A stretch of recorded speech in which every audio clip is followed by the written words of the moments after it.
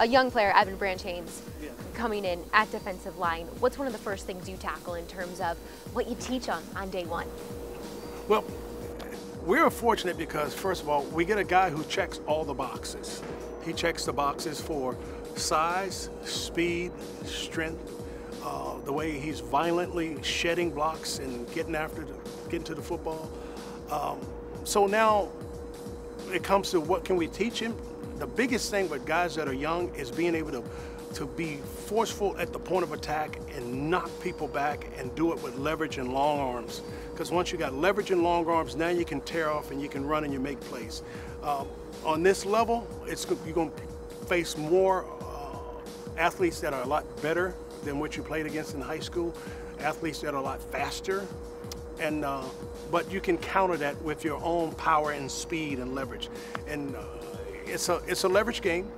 Get your pads under his pads, low man wins, and then when you handle your responsibility at the point of attack in your gap, then you just run to the football. And that's one thing he does well. He likes to run to the football. And if you're going to play in this defense, number one thing you got to be able to do is run. I feel like the second thing is be violent under Don Brown. You've already mentioned that. Be early. Be early and then be violent. Be early and then be violent.